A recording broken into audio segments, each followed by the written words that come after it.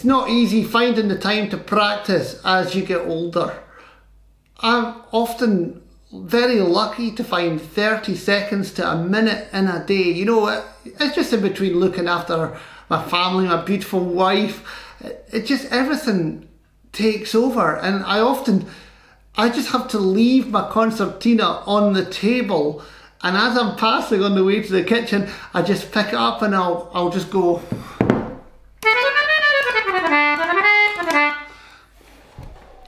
Sometimes that's just it. It's quite sad, really. Because I love being a concertina player. I love being a musician, and I live to be creative.